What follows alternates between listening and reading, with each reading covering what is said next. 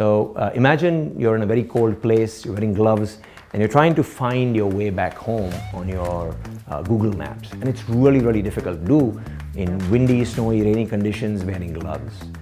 And that's a technology we're working with one of our customers. The customer is really reinventing touch.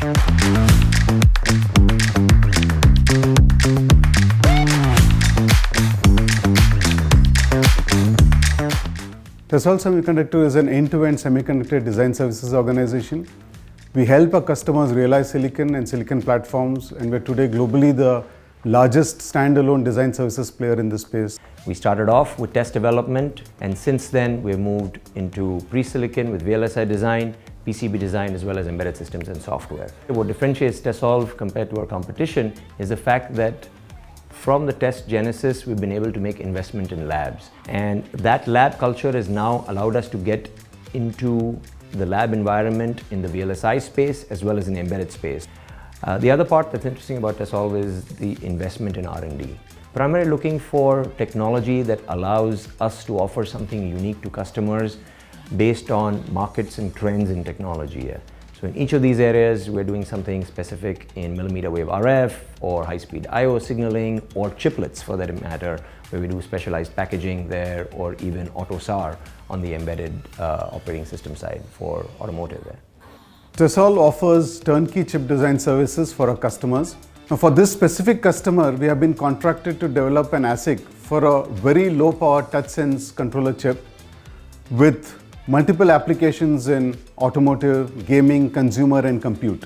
In this project, we chose for the first time to go with the AWS cloud platform for execution of the touchsense controller ASIC. Cadence supported us promptly by enabling cloud-based EDA licenses.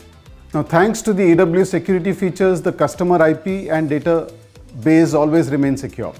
Our engineering team has not complained about any latency issues during project execution, even while using GUI and waveform debug, or even while we used a hybrid model to optimize usage of the on-prem servers and the cloud compute and storage.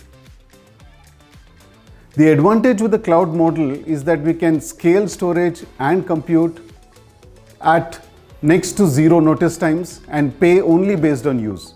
This, combined with the CPU accelerator options that most of the Cadence backend tools support, enabled us to run our physical design tasks more efficiently using the right mix of compute, memory and storage. Our internal CAD and IT team were able to host the project database and EDA licenses on the cloud, along with the required configuration management systems that enabled our customer and us to keep our project databases in sync at all times.